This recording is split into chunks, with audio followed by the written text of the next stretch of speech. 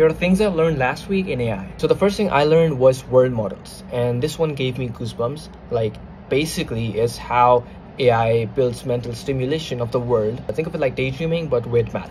So it instantly reminded me of the movie Doctor Strange, like where he closes his eyes and runs through 14 million futures before picking up the one where they win. This is exactly what world models try to do. So before taking any action, AI runs through a mini version of the future in its mind to see how things might end up or unfold, then it acts accordingly. Currently, it's being used in robotics like self-driving cars, and it's like giving AI imagination, and honestly, that's kind of beautiful. Then I got into hebbian learning, and yeah, I know the name sounds like a Harry Potter spell, but it's basically how brains actually learn, and the classic rule is neurons that fire together wire together. So if two things happen at the same time enough times, the brain links them. AI models using this can self-organize in ways that are more biologically realistic. It's less like coding and more like rhythm, and I love the idea of AI learning by why. Finally, I came across inverse reinforcement learning, or IRL.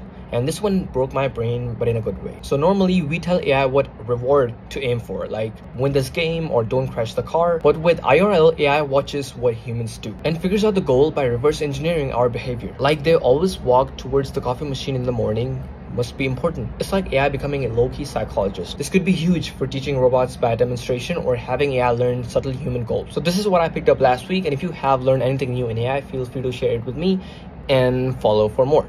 Peace.